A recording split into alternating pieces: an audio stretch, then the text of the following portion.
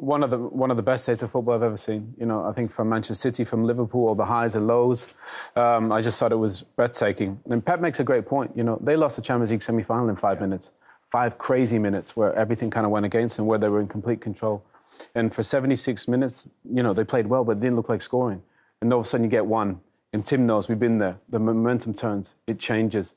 And they showed the heart of champions today. Credit to them. They've been amazing all season.